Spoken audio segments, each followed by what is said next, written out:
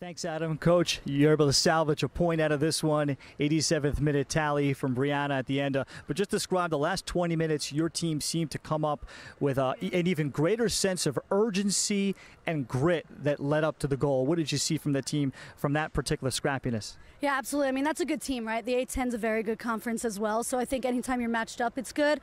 I'm really proud of the urgency. We know our team has it, right? We came back from FDU. We can come back.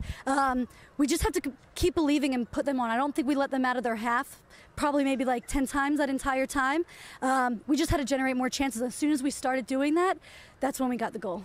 A couple of players in particular I want you to point out. Kara Thompson, one play in the middle of the field, she turned a 50-50 ball into a 100-0 ball, and then her pass at the end. And then I thought Kelsey Ramos tonight played with also a greater sense of aggression, perhaps. Describe those two players tonight, that they seem to lead you in a number of ways. Yeah, Kara, I mean, MVP in that midfield, right? She won. That's hard. They're a good ball-winning team, too, and she won that. She disrupted play a lot of times. She was in the right places at the right time. She's a smart player, and I definitely think it would have been a different game without her tonight. And Kels, you could see the first half she wanted it, right? And the second half it was good. She got better positioning, and even just getting that shot off, and Bree obviously following up with the finish, but Kels created that with her shot.